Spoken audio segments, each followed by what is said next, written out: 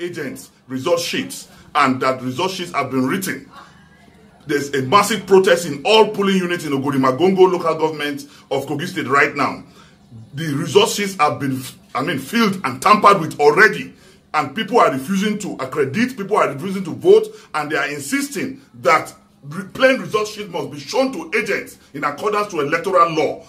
If they refuse to show you result sheets in all polling units across the state, don't accredit, don't vote, protest and resist it. This is democracy. We must protect our votes. We must protect the process. We must make sure that all the regulations are being observed and respected. I call on all my agents all across the state that once plain result sheets are not shown to you before the commencement of accreditation, don't accredit, don't vote, resist it and protest, record it, video it, show the faces of these compromised INEC staff and security agents and post it on all platforms on social media. We shall overcome. This election is a must win for us.